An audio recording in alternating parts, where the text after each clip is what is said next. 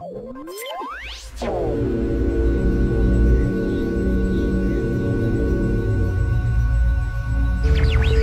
I'm Talbot Watkins from WinStar Home Services, delivering to you today's tip. Today, I want to talk to the people that have sprinklers for their lawn, or lawn sprinklers.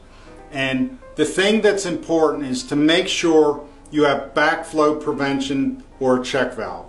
If you have a real old backflow system, there is a chance that it's inoperative or it doesn't work, or there's a chance that you don't have a backflow prevention at all.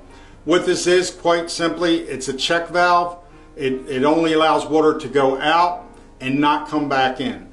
And this does happen. If you have a sprinkler system and you don't have the proper backflow prevention, the water will seep back into your system and eventually go through your drinking water, your bathing water, and everything like that. Things to think about is there's animal waste in your yard, there's fertilizer in your yard, there's a weed killer in your yard, and if you don't have the proper backflow prevention, you're really looking to make yourself sick, right? So make sure you have good backflow prevention.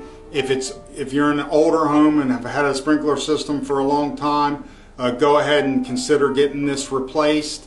And this is so important now that when you're a master plumber, part of being a master plumber is you have to get backflow certified. And you want to make sure that your expert or the company you're using is backflow certified. So that's today's tip, backflow prevention for sprinkler systems. I hope I served you well.